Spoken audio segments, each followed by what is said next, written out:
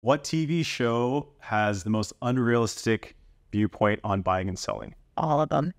Yeah, all of them. When people watch these shows, they think that everything is glamorous. And yeah, they do have some of it where it's like, oh, this is a stressful part of it, but it's just a snippet of the reality. And I feel like they need to touch upon that more so that people don't think that, and it gives us a bad rep too, right? Where they think all real estate agents do is they show these like $10 million, $5 million properties when that's not the case. But I think there's more to it that I wish they talked about when it comes down to financing options, having a property that is move-in ready versus not, and the benefits and the downside. I feel like there should just be more talk on their realistic views versus just glamour. I think one of the big ones too is the process buyers go through. They feel like they have to find something within 3 choices because every show is house A, B, or C, and then which one do you want, and then you're done. But for some people, they find on the first house. For